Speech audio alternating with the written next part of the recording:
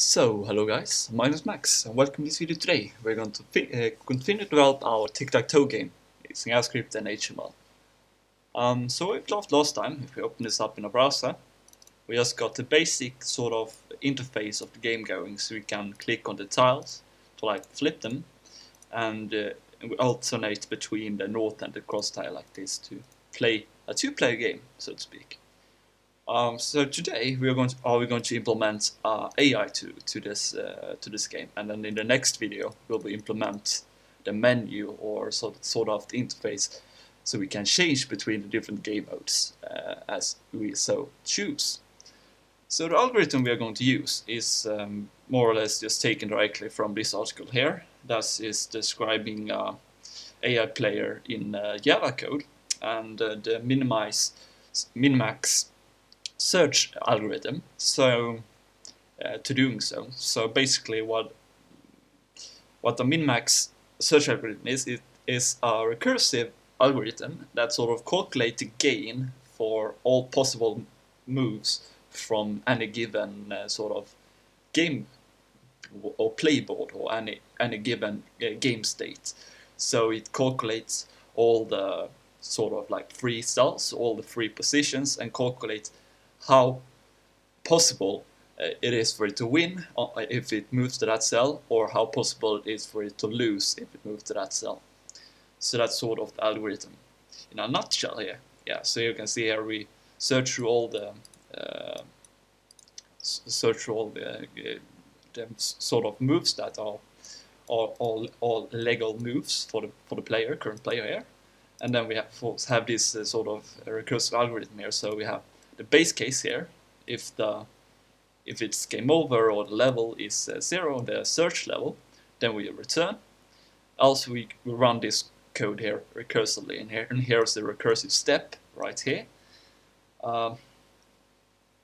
where it should be, here and here is the recursive step, of course. Then it will return the best score here. And as for our purposes, it will also be quite important to return the move or the index for where we want to move in order to like update the game state. So without any further ado, let's get started. So we can start by going down to the bottom of the script file, sort of right here, and we can define a new function or class here that we will call AI player. So call it set like this, and as sort of the argument here for the constructor, it just take the data with the current game ball, and then we just save that to this data variable here that we can use inside this function. Then we will need a seed and the seed of the opponent, and these are just the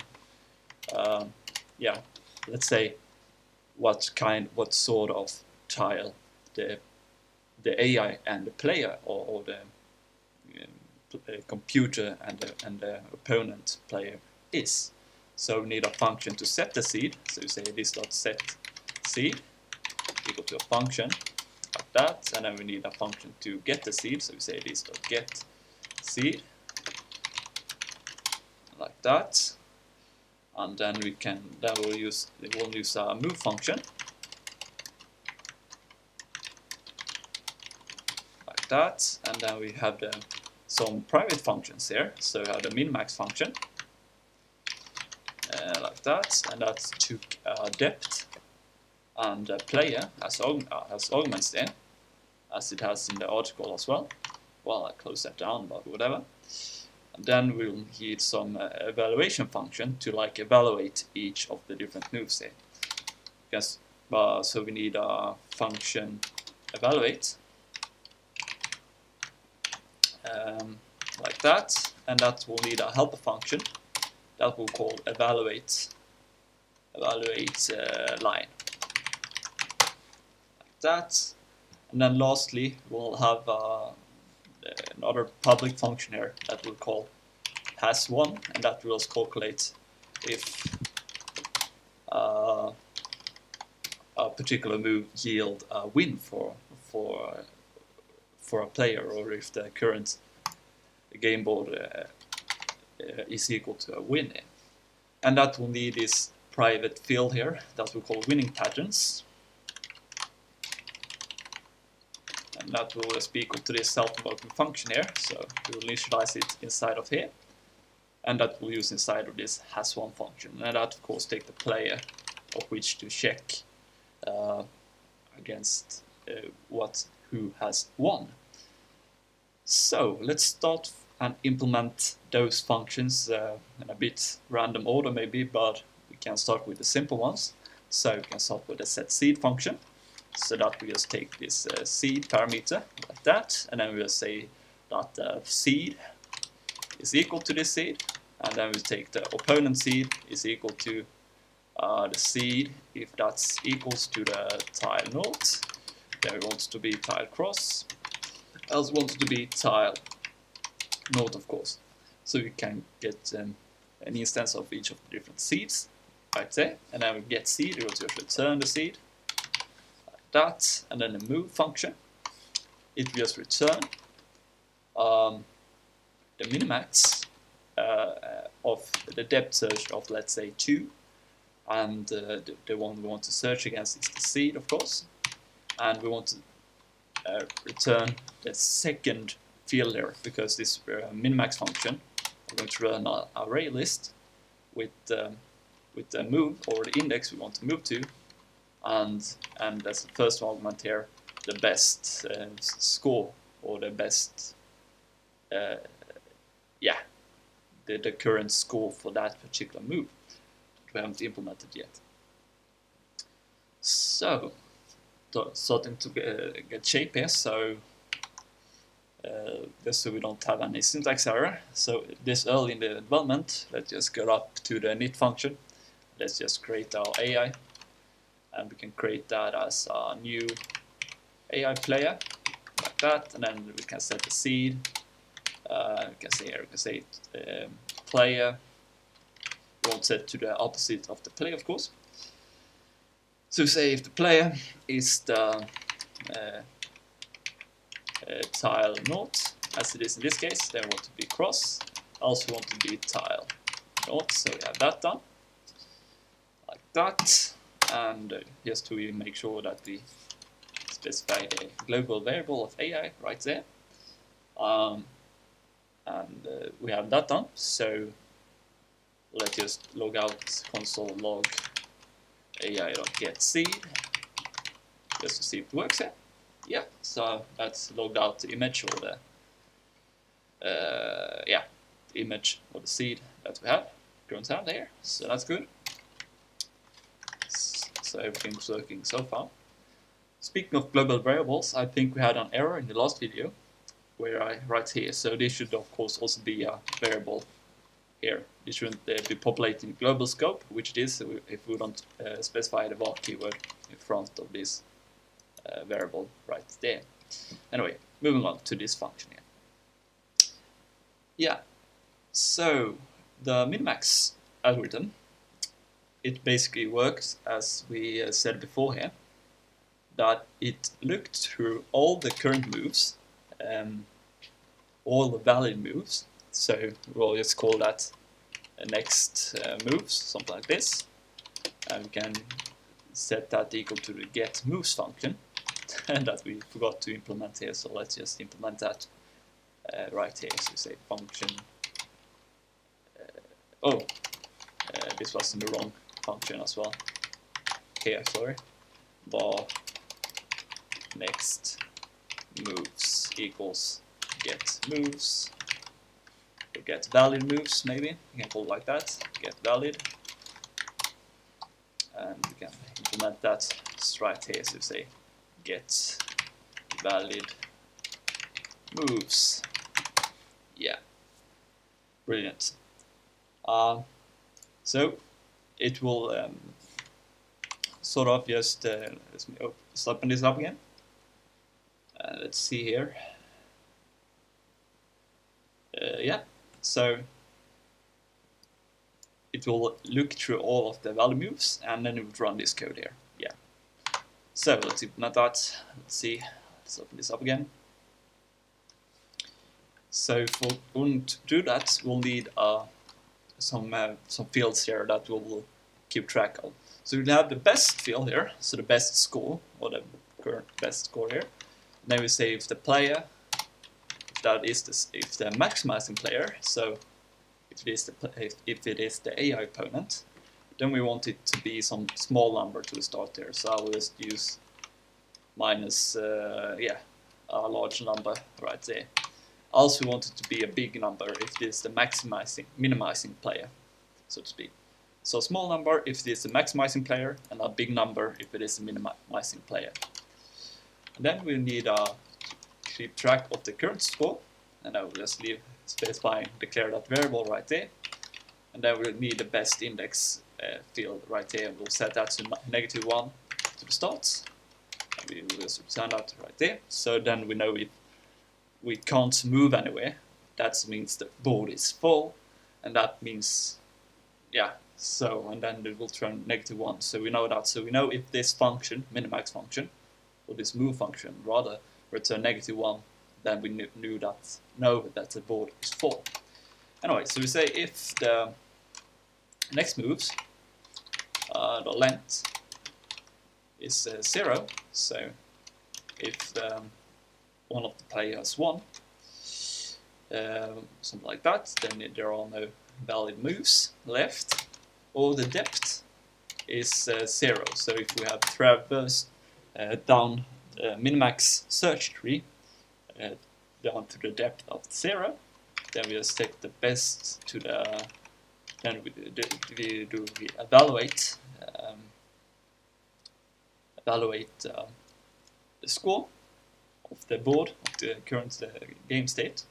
Else, we want to do this sort of recursive algorithm here, so we say for I equals the next moves.length, like that, and we can use this shorthand syntax for just looping through all of the next moves, and we can call that m here, so we say next moves at I, like that, and that should give us our number, or what index we can move to. And then we call this, we set the data at that particular cell equals to this player variable. And for that to work, we'll need this set function. So let's just implement that. You can do it right over the flip. Say this set function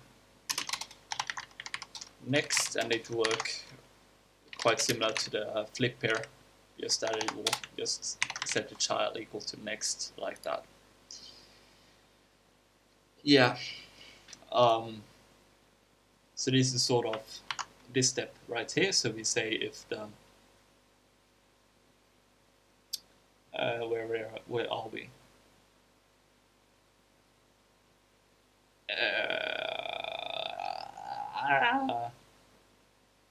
Yeah, we try to move for the current player, so to speak. So we set, and then we check how that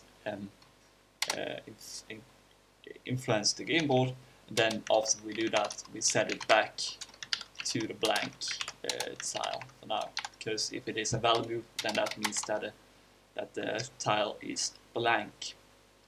Okay, so here we'll do the different checks here. So say if the player is the AI seed, like that. Also it is the sort of the player seed and not the computer seed. So then we'll do two different algorithms here. So we set the current to the Minmax of the depth level -1, and then the opponent seed, and we want to set it to the score field that we return right there. Then we say if the current is greater than the best, then we want to set the best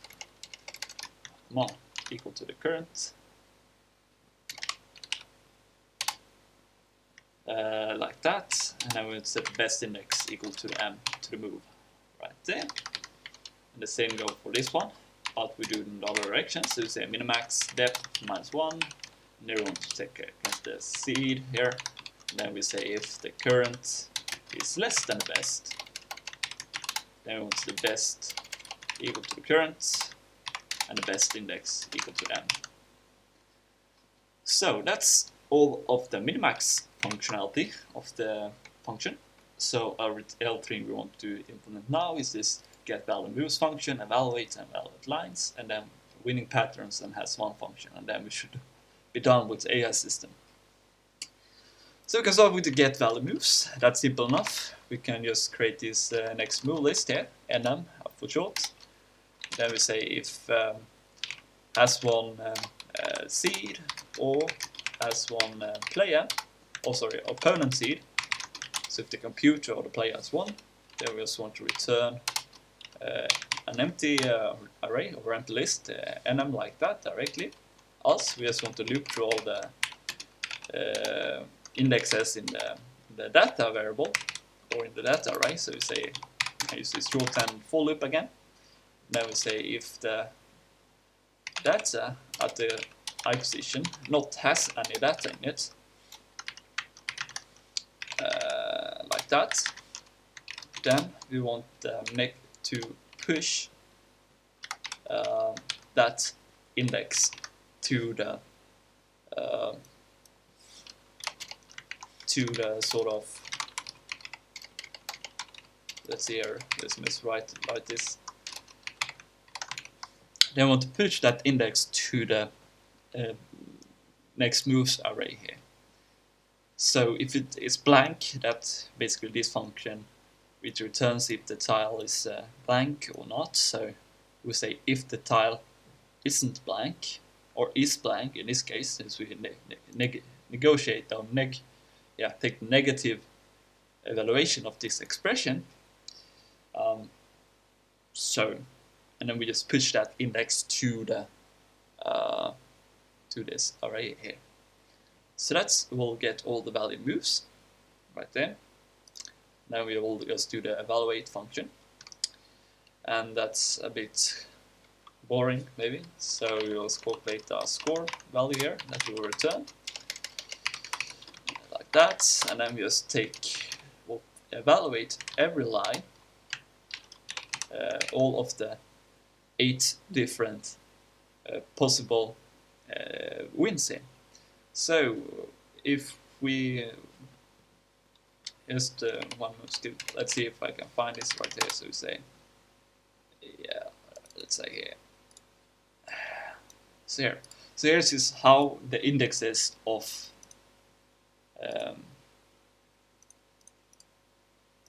this is sort of the indexes of all of the of the game board is. So we have 0, 1, 2, 3, 4, 5, 6, 7, and 8. So basically the ways you can win, or the lines you want to evaluate, is you can, this line here, this line here, and this line here. So this is all the different lines you can win. You can win on all of the horizontal lines, all of the vertical lines, and also the 2 diagonal lines. So 8 lines in total that we want to evaluate. And if we look through this here, so the first line, that should just be at the index 0, 1, and 2, like that. Then we can just copy this down 7 times. Let's actually do it like this. So say evaluate live, like that. 3, 4, 5, 6, 7, 8, I think. Yeah. Anyway, and then the second line, that should be 3, 4, 5. Of course, if you look here, 3, 4, 5. Then we have 6, 7, and 8 for the last horizontal line, and then we begin with all of the vertical lines. So that will be 0, 3, and 6. The first vertical line, 0, 3, and 6, and then 1, 4, and 7, and 2, 5, and 8. So let's say 1, 4, and 7, and 2, 5, and 8. Then lastly, do we have 0, 4, and 8, and 2, 4, and 6. So 0, 4, and 8, and 2, 4, and 6. So that's all the lines we want to evaluate. Now let's just implement this function. So you say index 1, index 2, index, and index 3. They're the 3 different indexes we want to check. And here again, we calculate this. And we declare this score function, or score variable, that we return. So we return s, that's time to score in this case. then we just want to check against all the lines. So we say data index, we can put it like this for now. Now we say if that's equals to the opponent seed, like that. Else if the index is equals to the sorry, I got this in the wrong direction here. The seed or the opponent seed, this is how it should be. And then we want to check against all 3 different seeds here. So we say right there, and then we specify, let's say 1, 1 here, 2, 2, and 3, and 3. Yeah. So we need to implement this equals function. So let's do that first, and let's just say it right here. So we say that's the equals function tile return tile equals to tile. Yeah, so that's equal function. Yep, so have that done, and then basically right here comes the evaluation functionality of it. So basically what we want to do, it's all the way up here. So we say we want to give it +1 if it is 1 in a line. Also we want to give it if it is the computer or the current player, and we want to give it a -1 if it is the opponent player. So that's simple enough. So we say if it is the player, then we want to set it to 1. Also we want to set it to -1 to the first if we have 1 in a line. Then we want to check if we have 2 in a line. So here we can say if s is equal to 1, then that means that we have 1 in a line but previously here. So then we set s equals to 10, like that. Then we can say else if s is equal to -1, then that means that the previous tile in that line was occupied by the opponent. Then we want to set the s to 1, of course, since we only want to have 1 step, or then we only have 1 in a line again. Then we have the else here. That means that the previous tile was empty, the tile we checked against up here. Then once again, then we set it to 1. Here we just want to return 0 if it isn't really necessary for us. Yeah, here we have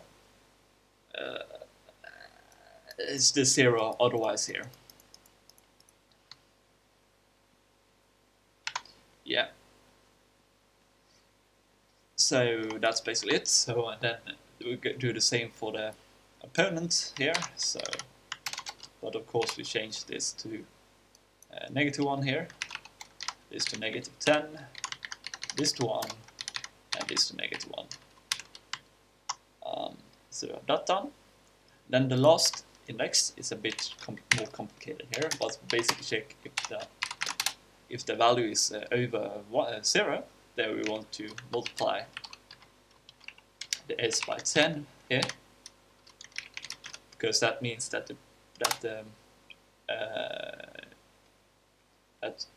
the second child was the seed, or that the first tile and the second tile was the seed. So this will be this here will be evaluated as true if this or this was called right. This or this. So all those 3 cases. Then we have the else if s is smaller than 0. So that means that the 2 last indices was occupied by the opponent. Then we just want to return 0 again. Then else we just set s to 1, because that means that we have 1 in a row again. And then we once again can just copy this down for this one, and then we just change direction of those 2, and then we just take negative right there. And that is the evaluation function. So the last thing to implement is this has one function. Then we should have a functioning AI system. So for this one, it is a bit complicated. We will use bit masks in order to speed up the process here. So we'll define all the speed, the bit masks right here. So you say, and basically what the bit mask is that you use bitwise operations to like compare different strings of text. And if you don't know really what bitwise operation work or how they are, please leave a comment in the description. I'll try to explain it for you, and I will leave some kind of link to it in the description as well. But basically we want to check. We have 9 indexes in the data board, of course. And basically, so we have where like now we can use 9 bits for that. So you can use a number with 9 bits, or that probably like 2 bytes or something. I don't know how the computer will allocate memory, but that doesn't really matter. That's what's matter is that we take this bit string and evaluate it as a number, of course. Now we can use bit masks for like controlling if that's tile is to compare if you have a one case, that is. Anyway, so we have all of the horizontal lines here. So you say like this. Then we have all the vertical lines. So that should be like that, and lastly like that. And then we have the 2 diagonals as well. So we have that one, and then we have that one. So that's all of the different diagonals, and that's sort of this is the exact same thing as we have up there, or the same concept at least. Okay, so we have the winning patterns, and then we want to just evaluate those as numbers and not as strings. So we can use the parseInt method that is built into JavaScript, but for that we use this array here that will initialize to a specified length here. Then we just loop through all the different winning patterns here in like that, and then we take and we parse integer here with the two arguments. So the first one is the string we want to pass as an integer, and just so this integer here, for example, or this string of text, we don't want that to be evaluated as 111, but we want it to be evaluated to 7 or something like that. So for that we can use which sort of base system we want to use here. So if we have use base 2, then that means that we'll evaluate it as a bit, as a string of bits, and not as a base of 10. So if it should have put 10 here, then we will evaluate it by the base of 10, and we should get 111. But if we evaluate it by 2, then we will get 7 or something like that. I think that's a 1 plus 2 plus 4, so that's 6 plus 1, so 7. Yeah. Anyway, and then we just want to return R here. So that should give us this sort of string. And just to see if it works, let's just log out R here, so you can see what that looks like. Let's see, 328.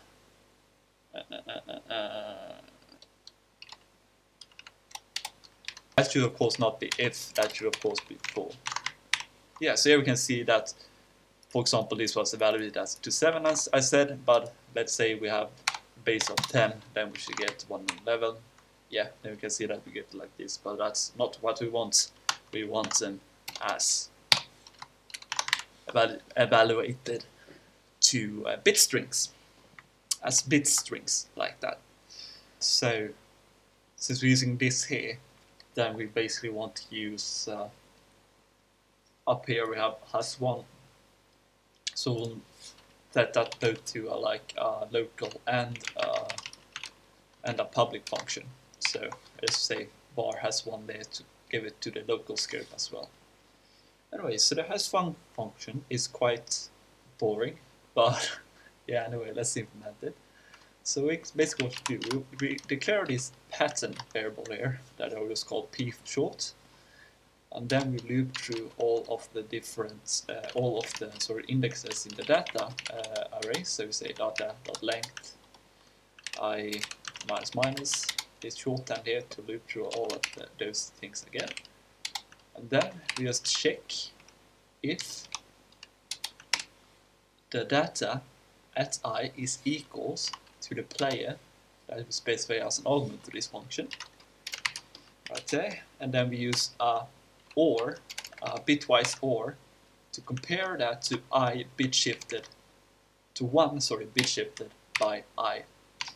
So what this sort of mean here? So an OR operator in a bitwise context means, so let's say you have, all numbers in computer memory that are defined as bit strings like this, or strings bits.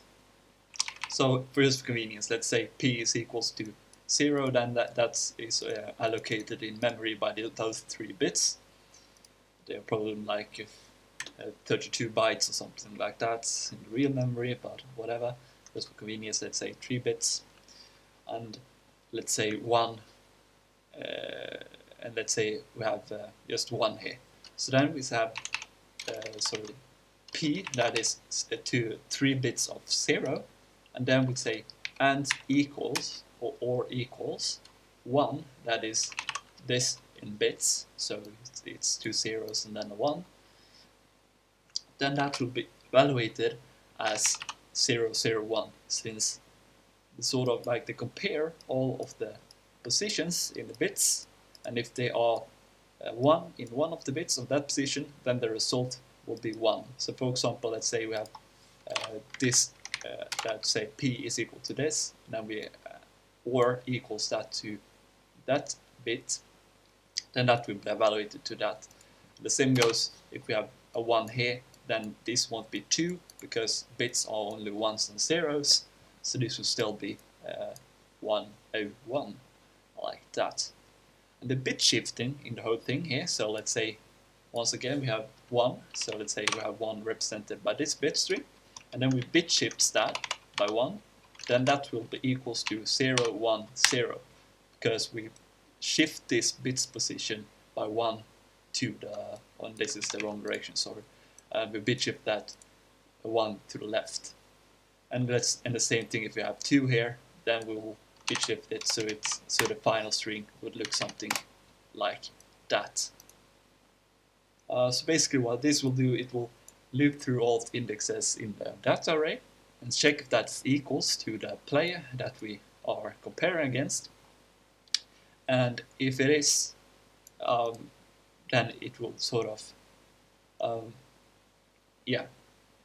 save that position to this pattern here, and then we can compare this pattern using an AND operator, bitwise operator, to check if it is one of the winning patterns. I hope that makes sense. If you want more on this, please leave a comment and I'll try to explain it more in depth here.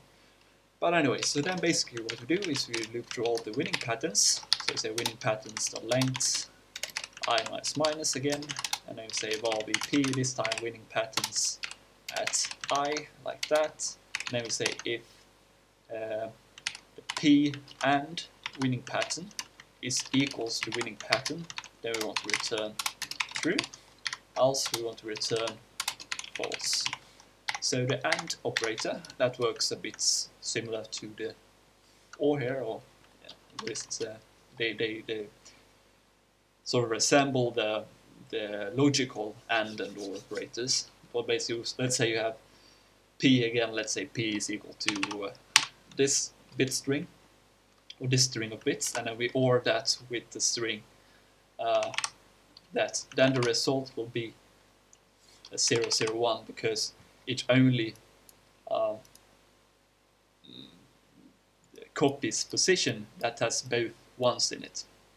So let's say, for example, if this should have been a 0 right there, then this should be 0 like that. So if, for example, let's say we have a bit pattern that looks like this, but the bit string was this, then the result should be this, and then those two things, this and this isn't equal, so this should be evaluated as false. So this is how bit mask work. This is the actual bit masks in use here. So that should be it. That should be the final AI system right there. So to check if it works, we can go up here to the init method or someplace, and here we can just log out. So we say console.log ai.move, and not to forget, let's just specify the data as an argument here to the constructor. And if this works now, let's see in the browser. Undefined is not a function. Oh, this.evaluate should only be evaluate, so line 224. Let's see here, 224. That should be like that. We don't really need to log out this message anymore. Let's see. Well, it was evaluated as 0. That shouldn't really be the case. Wonder what that can be. One moment, guys. Be right back. Yeah, so I basically found the error. And this here, of course, shouldn't return the best index, or the current. We should say the score here, and not the sort of the move we want to move to, of course. So, but just change those ones here to zeros, and it should work fine. So you can see that the best move, apparently, at the start is to move to 4, which is in the middle of the tiles. So that sort of makes sense, for at least my intuition with tic-tac-toe. Anyway, so one final thing. Let's change the update method to work with our AI, so the AI actually work here. But for that, we'll need a couple of new variables, I think. So let's go up here to the top, and I will declare 2 Boolean variables that we will have calculated soon. So we can say is player, and we can say AI moved. So those 2 booleans. So we can declare them right here. So we can say is player. That's just equal to the player. If it is the north, so we always start with the north position. With the north, and then we can set the has move. Okay, sorry, AI moved to false here at the start, and let's just leave out that console.log message for now.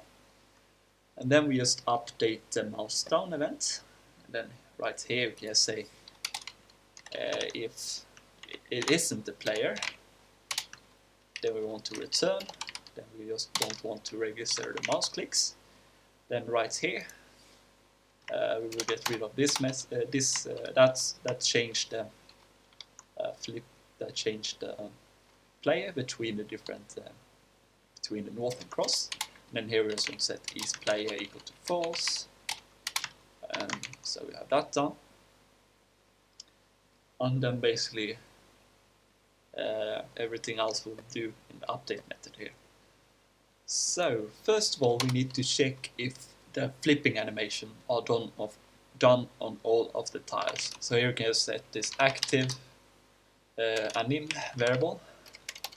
So active anim, so active animations, and we set that to false at the start here, and then here each time we check against update our tile, then we set the active animation here to the active animation or the data at i.active, like that. And the active procedure or method or function or whatever, here we just return this active equals function that just return if the animation variable here. So remember, this is how we update, or how we check the variable we use for animation. So if the animation is 0, then that means that if it is bigger than 0, then that means that the animation is active. So to see if this works now, or if I got in the wrong direction, let's just log out. Let's just do it like this. You can see here, you can say if not an active animation.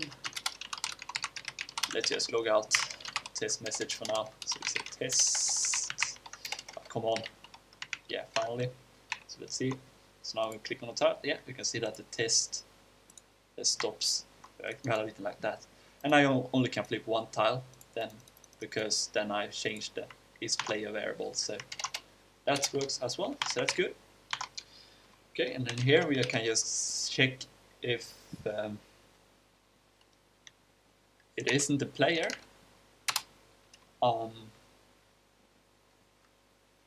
Also, you can check if the AI has moved, rather.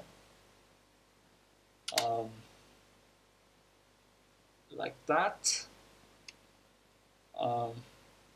And it isn't the player. Like that. Then we want to move the AI. So you say AI.move. Like that, and remember, if it returns -1, then that means that it is a draw. So we check if m is equal to -1, then we just want to return for now. You can log out draw to the console, maybe console log draw, like that. Else we want to flip the tile at the m position to the AI.get to the seed of the AI player, like that. Then we want to set the isPlayer equals to true, like that, and we want to set the AI moved to true right here. Always like that. And then we set the AI moved to false. And if we have done this correctly, we should now actually have a functioning game. So let's see. So if I flip this tile, then the AI flip that tile, then I say for example go there, yeah, and it blocks me, and it seems to working here. And now if I put it here, you can see that the draw message is written out. So that means it works. So far so good. Basically one test we can do. Right here you can say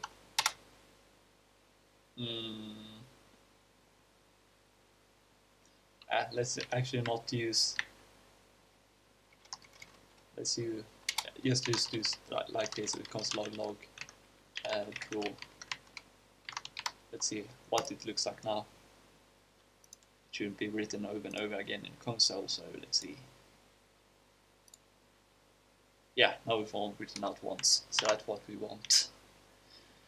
Yeah, so that's it for this video, guys. So I'll leave it to this for now, and in the next video we will do the check against if we will check, or actually we can do it right here, I think. Let's see. So we can say if actually we want to do that before. I don't really know a smart way to implement this. Yeah, I will think about that in the next video, and I will leave it for this for now. So thank you guys for watching. See you guys in the next video. Bye.